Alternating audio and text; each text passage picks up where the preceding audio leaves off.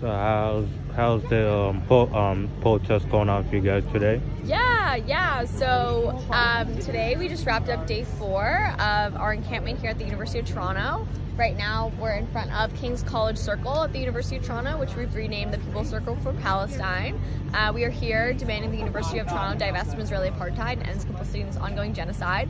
Today is actually Missing and Murdered Indigenous Women and Girls and Two-Spirit Folks Day, and so we had a lovely afternoon. There was a rally that took place nearby in Toronto, and then they ended the rally here at this encampment. And so we heard speeches from Indigenous elders and gathered in community and solidarity, because we know that Palestinian liberation is rooted in Indigenous liberation, and it's really important that we recognize that while there's an active genocide happening in Palestine, there's also, genocides that have happened to Indigenous peoples across Turtle Island. And so, yeah, it's really important that we stand in solidarity and that we build cross-movement intersectionality, because ultimately we know that no one is free until everyone is free. And so, yeah, we are here. The energy is high. We have, I think, somewhere about 100 tents up right now. There's lots of folks inside, students, faculty, and staff standing together to end this university's complicity in this genocide.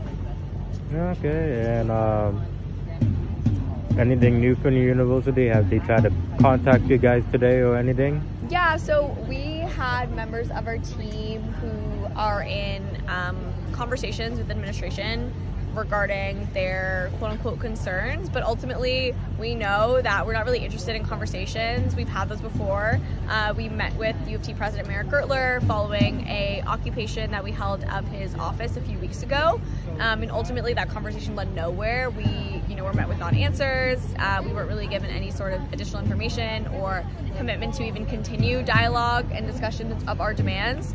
So we're not interested in conversations, we're interested in commitments, and so far we have heard zero commitments from the administration to even have a discussion about our demands, which is really, really disheartening considering how many people are here at this encampment, how many students, faculty, and staff from a cross-section of this university and the U of T community. And so ultimately we know that they'd rather listen to their donors and those that line their pocketbooks than the students that go to this very institution. Okay, thank you. Amazing. Thank you so very much. Have a good day.